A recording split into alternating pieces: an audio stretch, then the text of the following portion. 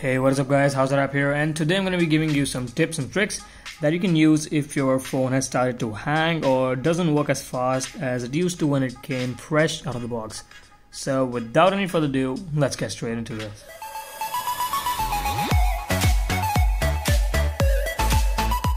So while there can be many reasons why your phone has started to hang or doesn't work as fast as it used to, some of them are, the first thing that you really need to do is go into your Play Store and then just check whether you have auto update on for your apps.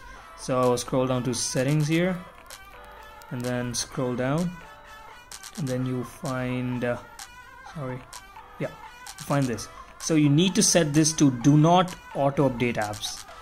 If you keep updating apps, so basically your storage gets filled up, and that's one of the main reasons why phones start to hang or basically slow down. So yeah, your phone will not be using data for checking new updates and then updating the apps automatically. This is the very first thing that you need to do and you need to change. So the second thing that you can do is go into your phone settings and then scroll down to accounts and then scroll all the way down until you find automatically sync data.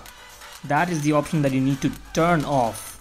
Turn off, because this basically, so what the apps are doing in the background is they're basically sharing data with each other. Say you have PUBG or any other game that you use, so if you sign in using your Google account or anything, so they're exchanging data in the background. So if your phone is really not working as it used to before, so you may turn this off. So it's gonna save from data being transferred in the background. So the next thing you can do is go into your developer options. Now if you do not know how to put on developer options, you just need to find something called the bill number and tap on this 7 times, and then you will get your developer options. So once you have your developer options, just tap on that and then now go all the way down. This, what I'm going to show you, only mimics the speed, so it doesn't actually increase speed or anything. So yeah, this is the animation scale. You can turn it off, turn it off for all of these. So if I turn it to 5, you see the animation has increased by a lot. Your phone feels a lot slower now. If I increase it to 10, it's awfully slow. So you need to turn it off so that it feels really quick. See that? Now it feels quick. So you turn everything off, it feels really quick. See that? So yeah, this only mimics the speed. Now if your phone is really slow, you need to speed this thing up. If you don't do it, you will have to buy a new phone and you don't want to spend cash. So what you want to do is you want to limit background process. So let me just focus here. You want to scroll down in the same developer options until you find background process limit. I hope you can see that. Background process limit.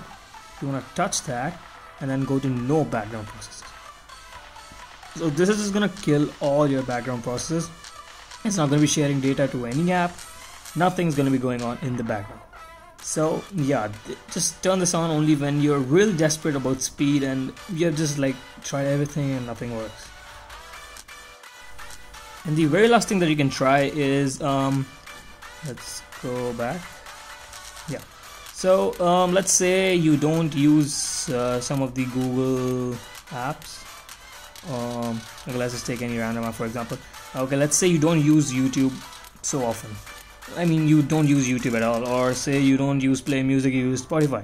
So Play Music is simply consuming RAM and it's basically useless sitting there, and as you cannot delete this app, all you can do is just long press on that, press the info button, you can disable it. Just disable the app. It will basically uninstall. So now you cannot use Google Play Music because it's basically uninstalled from your device. It's gone.